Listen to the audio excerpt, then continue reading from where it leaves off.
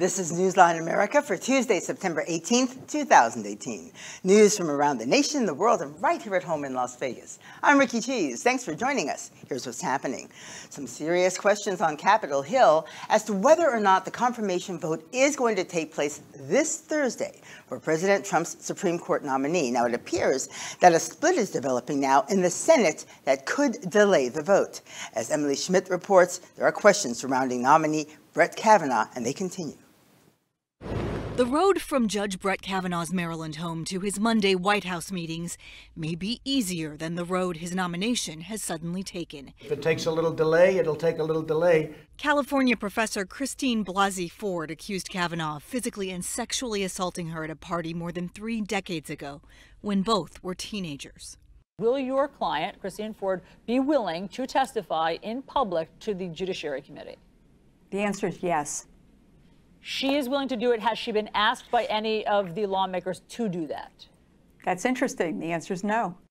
Kavanaugh says in a statement the allegation is completely false and that he's willing to say so to the Senate Judiciary Committee. So I have great confidence in the U.S. Senate and in their procedures and what they're doing. The committee plans to vote on Kavanaugh's nomination Thursday. Democrats on the committee are asking for a delay, as is Senator Chuck Schumer. Trying to rush this through on Thursday is an insult to the women of America and an insult to the majesty of the Supreme Court of the United States. It's Republicans who could sway proceedings, especially potential swing votes from Senator Lisa Murkowski. I don't know whether there is any there, but it's my job, along with 99 other members of the Senate, to determine if there is. And from Senator Susan Collins, who tweeted, Professor Ford and Judge Kavanaugh should both testify under oath. Professor Ford's words getting attention and action, with still unknown results. In Washington, I'm Emily Schmidt. Well, there is new hope for calm in Syria. In a major announcement, Russia and Turkey have now agreed to create a demilitarized zone in Syria, hoping to stop the battles that have claimed thousands of innocent lives. The agreement is hoped to end the continued assault on areas held by Syrian rebels. Now, this new buffer zone is going to create what's thought to be a separation between Assad's government forces and the rebels. The deal would also involve the removal of heavy Russian weaponry from that area by October 15th. Now, in the Mexican state of Jalisco in western Mexico, horror over the discovery of a trailer containing bodies. According to law enforcement, the trailer found near a loading dock contained more than 100 bodies. Authorities there say those bodies were in the trailer because local morgues were overcrowded and they didn't have any more room. Many of the bodies were individuals killed in drug wars, while others were said to be just local citizens who died. Federal authorities in Mexico are looking into this situation. The death toll continues to rise in the Carolinas as flooding continues in the aftermath of Hurricane Florence. As of today, 25 people have been known to be killed because of that storm. As Natasha Chen reports, still no relief in sight.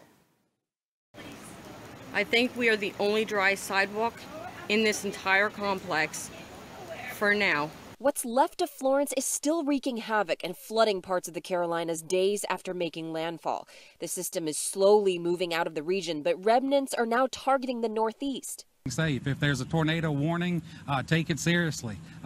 Get to your basement, interior room without windows. Millions of people are under flash flood watches and warnings. Some areas have not seen the worst flooding yet. A statement the Secretary of Homeland Security supported while visiting North Carolina, telling those who evacuated to stay put and not to return home until told to do so. It was a bad storm when it hit. It will continue to be a very dangerous storm. We'll have lots of rain. Please, everyone, this continues to be very dangerous. So please listen to your local officials. In the Carolinas, the biggest concern is the unprecedented flooding. River levels are still an issue. We came up awful fast, and I put a marker down. And within 5 minutes, it had gone up another, it would cover the marker and was up to the next one and went all the way up to the top of the driveway. In Chapel Hill, North Carolina, I'm Natasha Chen.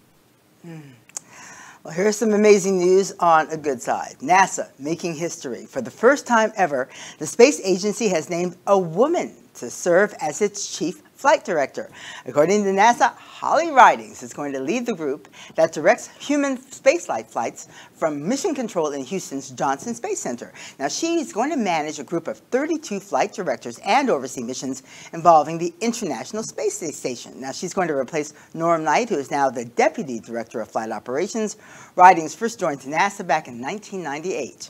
Well, first, it was the Oakland Raiders coming to Las Vegas as the Raiders are going to open by 2020. Well, now it looks as if we're going to have yet another connection to Oakland, California. The Las Vegas 51's AAA baseball team has announced a deal has been worked out to become the main farm team, yes, of the Oakland Athletics. Now, the 51s just completed their 36th season, ending their relationship with the New York Mets, now related to Oakland.